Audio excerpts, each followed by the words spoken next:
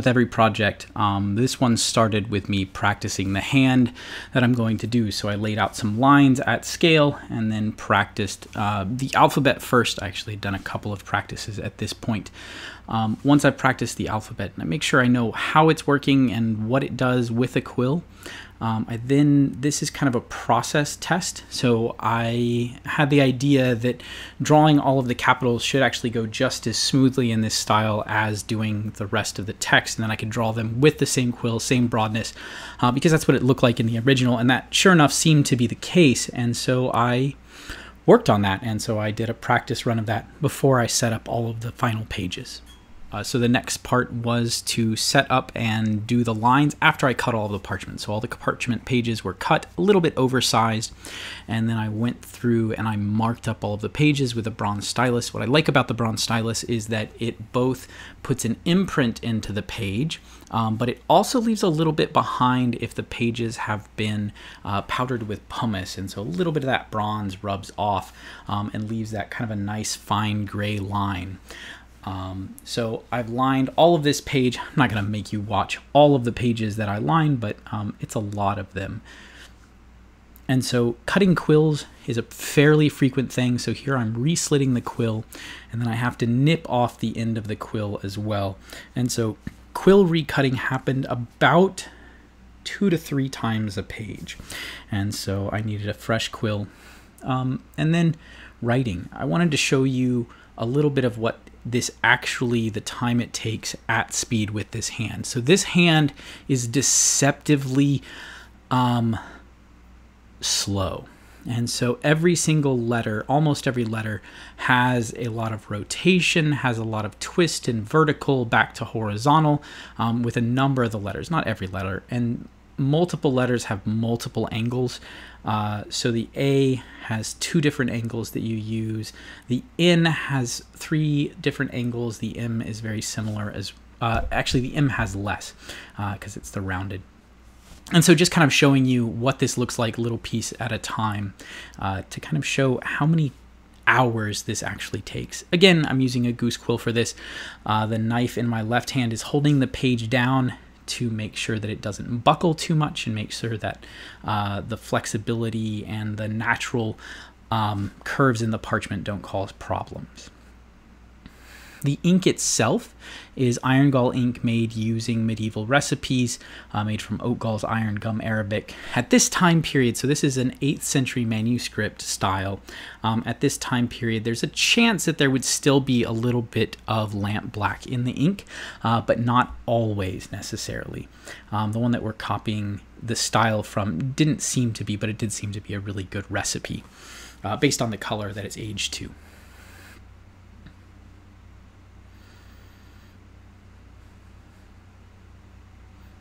So the whole thing is very slow, very methodical. Just showing you some other pieces. This is kind of over the shoulder. Just showing you, you can see the quill moving. It's very deliberate and movement happens as it goes. So a lot of the video was actually useless for this because my head just got in the way so much because it's hard to find a good angle.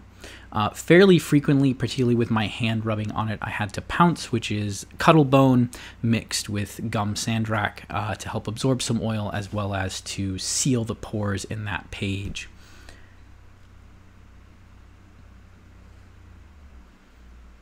Here you can see a very slow capital being made. You can see that pen angle turn, and so that is 3 angles just on that one. And again, filling in. There's a lot of weird fills and a lot of weird angles on these letters, but that does seem to be historically accurate. You can see kind of where the ink puddles on the historic manuscript. It really was just a beautiful, methodical text style. So there's your 2 angles you can see on that A. Here's the N, 1, 2, 3, 4 changes. D being a nice easy one.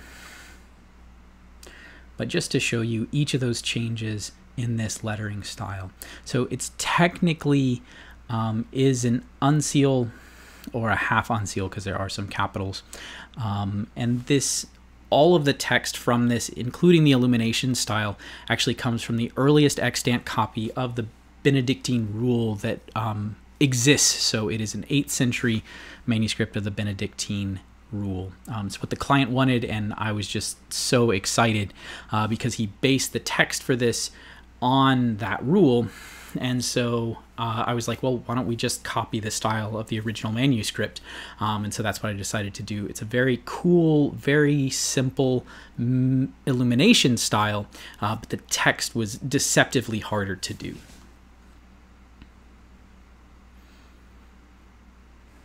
So again, just showing the volume of pages that had to be done. So this was actually a fairly short book, and it was only about 12 pages of actual writing, 12 or 13.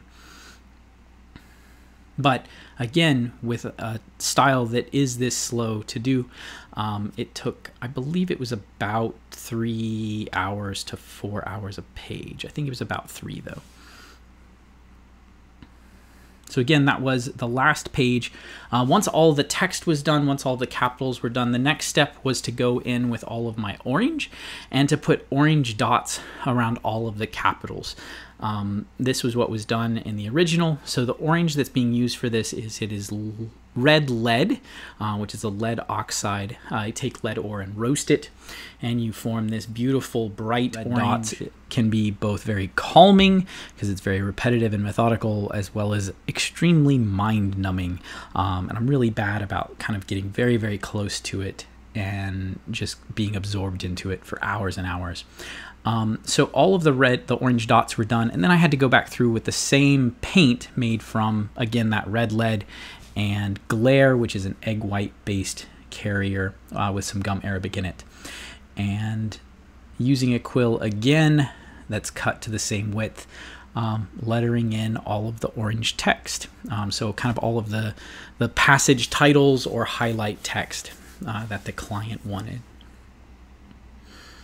It's a little bit slower even to work with the red lead when you're writing, just because the paint doesn't flow quite as readily as the ink itself does.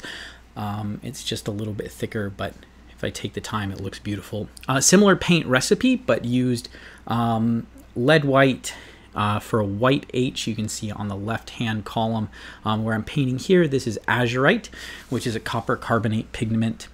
And then the letters below, we used, one of them is malachite green, one of them is, I believe it was a lamp black that I used to color those in. And so this is actually the only other colors in this entire book other than the orange and the yellow that's going to be used for the large letters. And so just a few highlight colors that were used. So there it is. So it was azurite, and then malachite is that lower one, that green.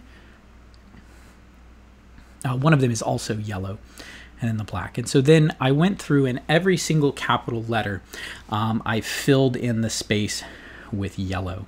And so this yellow is orpiment, which is an arsenic sulfide. It's actually one of the most dangerous pigments that I work with, but it's just a beautiful sparkly yellow that forms once you've painted with it.